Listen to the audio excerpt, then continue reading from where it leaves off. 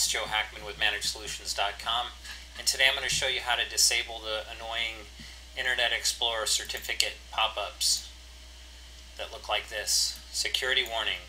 Do you want to view only the web page content that was delivered securely?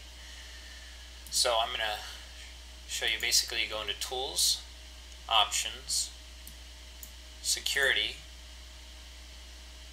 Custom Level, and you're going to scroll down to the Miscellaneous section, which is right here, and you're going to scroll down to the letter D, where it says Display Mixed Content.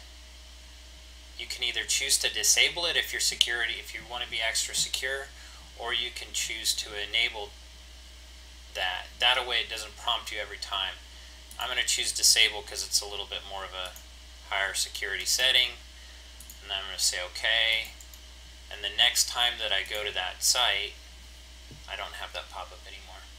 Hope you found this helpful. You can learn more at www.managesolutions.com.